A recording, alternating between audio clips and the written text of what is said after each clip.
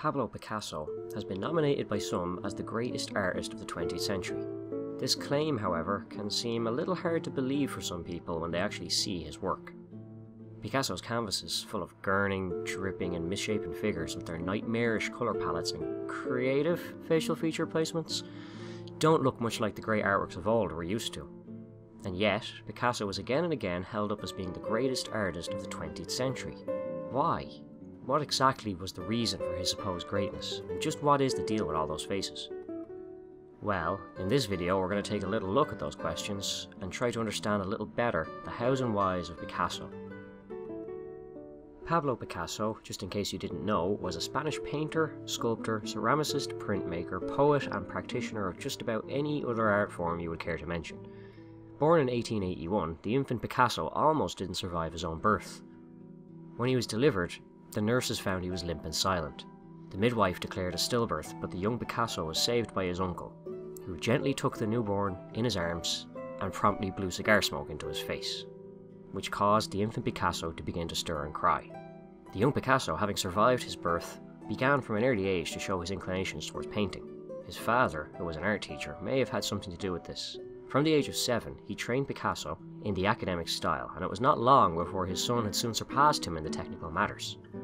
Picasso's early paintings show his enormous skill and talent, as we can see in this early work showing his family at communion, a religious scene which would both please his father and prove his skills.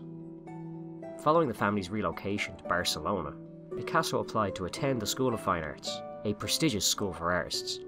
Picasso's father managed to convince the school's examiners to allow his son to take the entrance exams, a process which usually took a whole month but which Picasso completed in just 1 week, an impressive feat that is made more impressive by the fact that he was just 13 at the time. The School of Fine Art, however, was not the place where he would make his name. He quickly tired of the instructors and their stifling traditions and methods. Just like all art students, he soon began skipping classes, drinking cans, and hanging around with bohemian intellectual types. From these influences and the Academy's lack of innovation, Picasso decided that the traditional route of academic painting was not for him. If he wanted to produce great art, he would have to look outside of the traditional art school approaches. To this end, he would head to the capital of the art world, Paris, where the cutting-edge painters of the day, such as Cézanne, Gauguin and the Impressionists, had made their names, making art that the fine art schools of the day probably would not like. During Picasso's time in Paris, he was, as is not uncommon for many artists, disgustingly poor. He shared a small flat with a friend, and supposedly would often have to burn his works just to keep the place warm. Living in such circumstances did, however, give him the opportunity to meet many of the intellectual and artistic elite of Paris, namely people like Henri Matisse or the poet Apollinaire, who fed his ideas and influenced his development. It is perhaps because of these influences that we start to see the Picasso we know today emerging, characterized by his famous blue and rose periods. Picasso's work in these periods becomes much more modern than his previous art school efforts, and begins to break away from the traditional methods in noticeable ways, including limited palettes of colour, non-traditional subjects, and an often scandalous disregard for proper painting practice.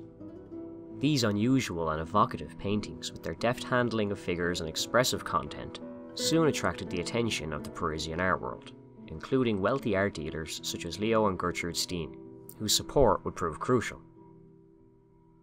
They were not the only ones interested either. Ambroise Vollard, the art dealer who had championed Paul Cézanne, offered his support, perhaps seeing in Picasso's emerging modern style a continuation of Cézanne's work. Cézanne's posthumous show in 1907 had solidified his role as a major influence on all modern art, and created a lot of interest in finding new ways of painting, as Cézanne himself had done. Cézanne would be a major influence on Picasso's work, but there was another influence that would play just as big a role, but come from a much more unexpected place. In 1907, Picasso saw the collection of African tribal masks on display in the Musée d'Homme. These relics had been brought back from the colonies in Africa and stuffed into museums, which to this day remains a great way to get away with otherwise criminal theft. The masks, to Picasso, exuded an almost spiritual energy. Their simple forms and rough craftsmanship seemed somehow purer and more direct as artworks than their overly formal counterparts in the art schools and galleries of his day, To Picasso, they represented a simpler, more direct and more effective way of expressing an idea. These masks eventually began to find their way into Picasso's paintings. It was inspiration from another time and place, giving a viewpoint from another perspective. Alongside the works of artists like Cézanne, these masks would play a crucial role in the development of Picasso's ideas, and this can best be seen in what is probably the first great masterpiece of the 20th century, Les Demoiselles d'Avignon. Les Demoiselles d'Avignon is an image you could describe charitably as horrifying, even to us today who are so used to images both real and created of unbridled horror. The painting, which depicts the accusatory stares of a group of female brothel workers, was so controversial that it sat facing the wall in Picasso's studio for years. Everyone who saw it was repulsed. Even Picasso himself thought he had gone too far. And yet this painting would eventually end up being seen as one of the most important paintings of the 20th century, despite its gruesome appearance. The title, Les Demoiselles d'Avignon, or roughly The Women of Avignon, refers to a street famed for prostitution in Barcelona. Its main subject, the female nude, is itself not unusual, having been a perennially popular subject for artists practically forever. The hardened, art-going public of Picasso's day would have been well used to seeing a few bare arses in paintings, but Demoiselles was unlike anything they had ever seen. Unlike the nudes of the past, these figures do not recline in surrender or shy away demurely. Instead, they starkly cut across the canvas and stare coldly back at us. This confrontational tone is enhanced by the handling of the paint, which in its day was tantamount to barbarism. The reds, pinks and blue tones of the canvas create a disjointed, unnatural colour scheme, which evokes flesh, mystery and danger. The figures themselves occupy a broken, flattened space, where hints of drapery and a suspiciously placed bowl of perhaps forbidden fruit are discernible, but not much else. The figure on the left seems to invite us into the scene, drawing back at a curtain made of part of the background itself. The contorted faces scowl at the viewer from this patchwork wall, as if to deny them the pleasure that a viewer would normally expect from a painting. The whole thing howls in a way that pictures really hadn't before, and expresses a rawness that was inconceivable of anything else that had come before it. This rawness is the reason for the picture's impact. These figures may look simple compared to the technical masterworks other artists had created before, but none of those works could approach the sheer screaming agony that every fibre of Demoiselles d'Avignon evokes. At a very base level, it depicts the fear of disease that prostitution could bring, as well as the allure of such encounters, which would draw many to them regardless. This was a fear known all too well in Picasso's day, and especially in the circles he ran in. In Demoiselles, Picasso explores this fear, and in doing so, points to a new possibility for painting. There are some interesting facts about Picasso's planning of this composition, which can help us to further understand both how different this work is from previous paintings, as well as just what it is this painting is doing to affect us.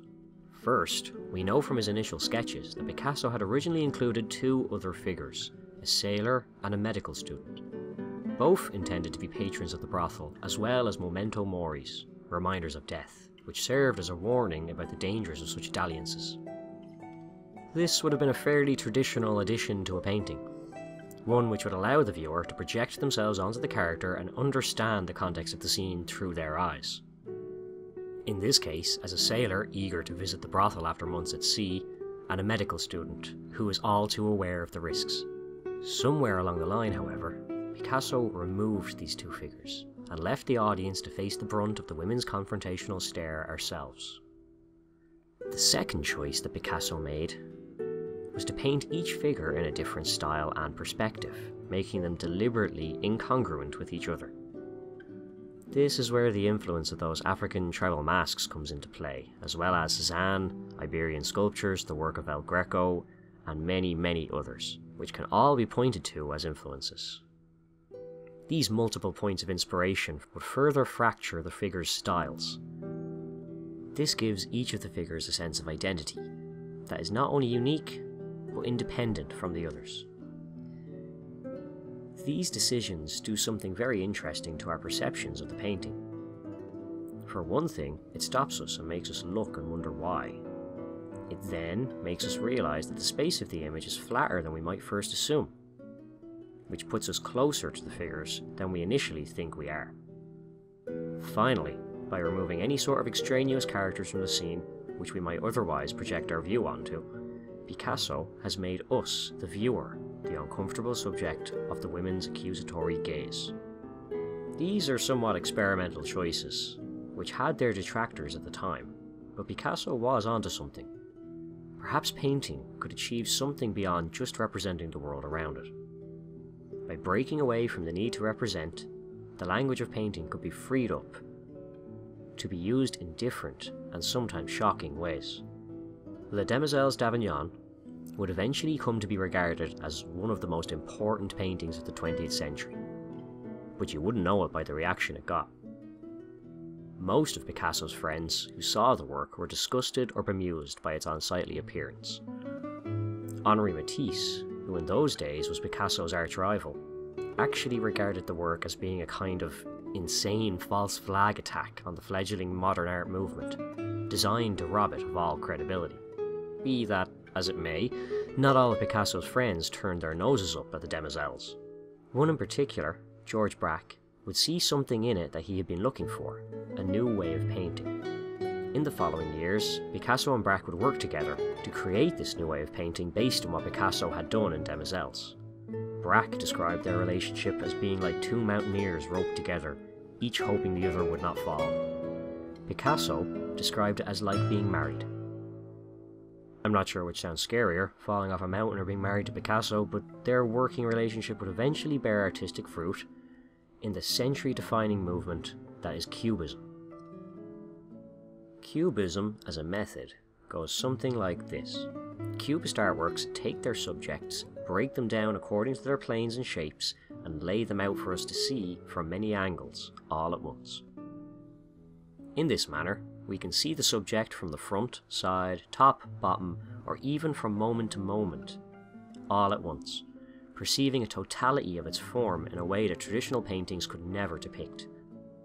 This means that in Cubism, there's no need to represent naturalistically, since we are viewing our subjects from an already impossible position. This is the essence of Cubism. When you look at a Cubist painting, it can often seem to be just a bunch of squares and angles overlapping, with suspiciously few cubes. But when the realization that we are seeing from multiple angles is made, it quickly becomes apparent what these images are conveying. Common still life subjects, a figure playing guitar or descending a staircase. Multiple frames of perceived existence layered over each other. The Cubists took traditional subject matter and turned our view of it on its head. This was inspired by what Picasso had wrought in Demoiselles, but it also came from the many changes that had taken place in society at the time as modernization took hold. In those days, at the start of the 20th century, seeing the world from different viewpoints was becoming a common occurrence. With the advent of, well, just about everything, the world seemed like it was shrinking in some ways and expanding in others.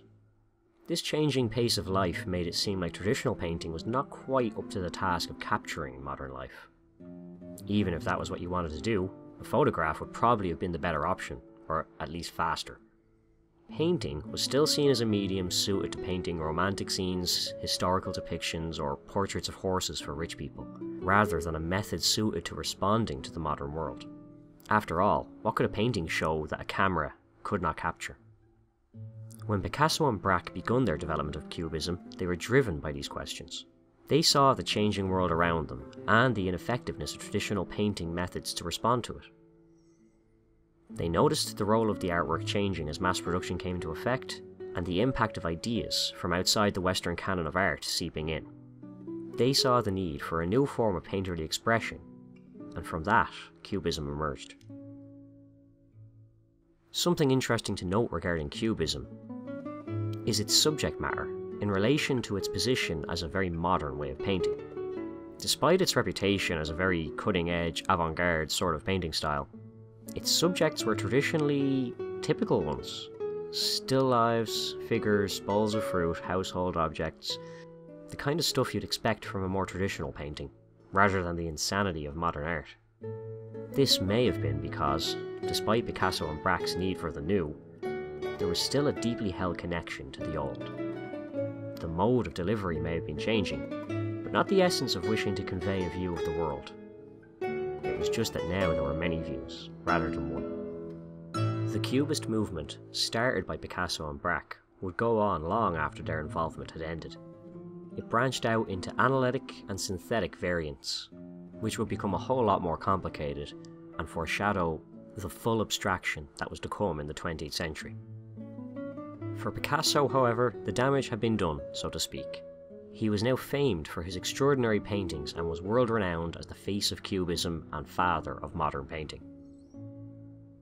From here on out, Picasso was to become something of a superstar, a household name that could stand for everything from the forward-thinking modern era to the debasement of the previously uncorrupted art of painting. His reputation and his myth would be built on the impact of Cubism, and propel him forwards into a career which would stretch across 2 world wars and into a cold one, defining the century as the era of modern art, and Picasso as its poster boy. All of this does not answer our question, however. Was Picasso the greatest artist of the 20th century? Well, he wasn't the worst anyway. But to answer the question properly, we're going to have to continue on in part 2, where we'll discuss the later portions of his life, his fame, celebrity, and politics, and finally answer the question of his purported greatness. So I hope you'll join me then. Thank you very much for listening, and if you have any questions or comments, please stick them down below.